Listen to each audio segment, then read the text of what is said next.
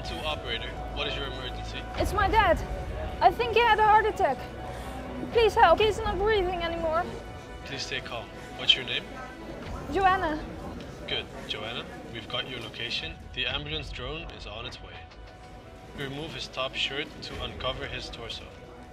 Okay. Great. Can you go to the nearest exit? The ambulance drone is almost there. Okay. I'm outside. I'll be talking through the drone now, so you can put down the phone. Now please pick up the drone and bring it to your father. You're doing great. Okay, pull the green lid. Now place the pads on your father's chest. Good, I can see that the pads are properly applied. Joanna, please stay clear of your father. We'll take it from here.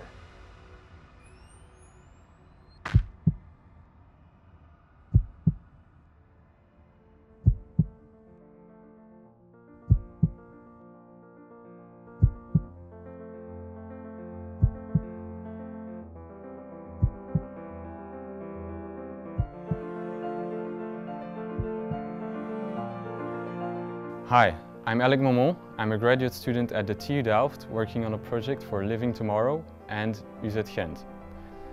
Our vision is to improve current emergency infrastructure with a network of drones capable of saving lives.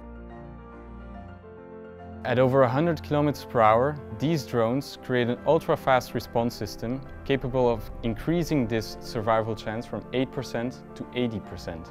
This is because the ambulance drone is not affected by current road infrastructure, but is capable of flying in a straight line, bringing down the average response time of an ambulance from 10 minutes to 1. We developed a new type of drone that is capable of folding into a very compact position. The drone essentially becomes a flying toolbox for your emergency supplies. Using advanced production techniques such as 3D printed microstructures and carbon fiber frame construction, we were able to achieve a very lightweight design. Our iterative process using design sketching, laser cutting and CNC milling allowed us to rapidly visualize our ideas.